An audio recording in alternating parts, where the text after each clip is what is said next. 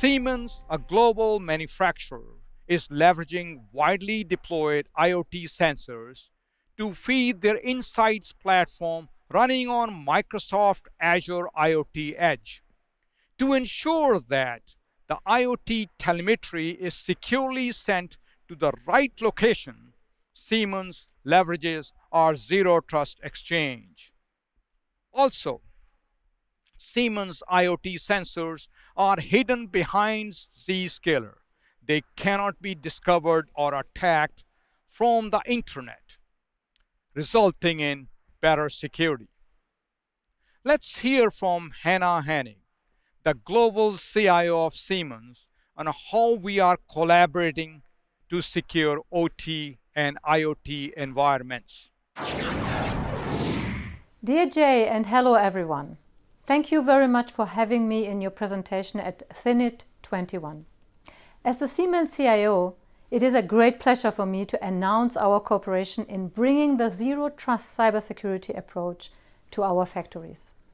At Siemens, we continuously innovate to unite the digital and the real world in factories, which makes production smarter, better and more efficient.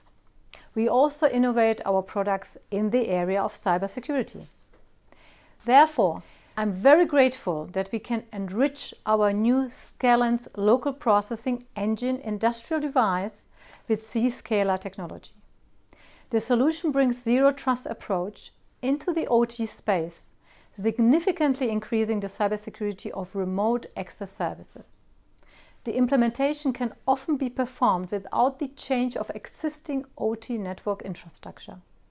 The operation complexity and the runtime costs can be significantly decreased. Maintenance travels to OT locations can be reduced. The new solution is piloted in our plants and R&D locations in Amberg and Karlsruhe and shall be offered soon in further Siemens OT locations. In accordance to our cybersecurity policies, we also aim to extend the remote access and maintenance capabilities to external technicians. This is really an important step forward in the remote connectivity space. It enables the company showing the great example of IT and OT convergence. So thank you, Jay. We are looking forward to innovating with state-of-the-art technology, adding further use cases supported by the Zero Trust cybersecurity approach. Thank you, Hanna.